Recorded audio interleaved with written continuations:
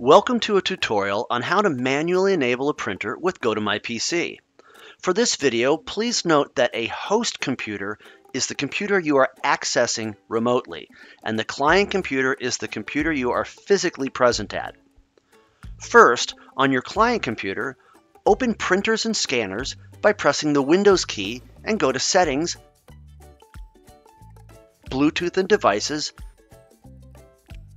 Printers and Scanners. Select the printer you want to manually enable and click Hardware Properties. Note the name of your printer driver. Next, connect to your host computer and go to the manufacturer's website of the printer driver. On the host computer, download the printer drivers associated with your printer. Make sure that the download matches or closely matches the existing printer driver at your client computer. In your host computer system tray, right-click the GoToMyPC icon and click Preferences.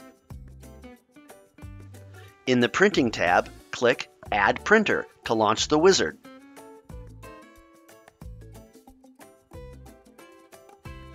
Click Add a local printer, then Next. Select to use an existing port. Next, select the manufacturer and model of your printer. The printer driver you downloaded may not come with installed software. If so, locate the setup file that is needed to complete the installation. Click Have Disk and locate the downloaded driver folder. If the printer you selected already has a driver installed, you can take the following actions.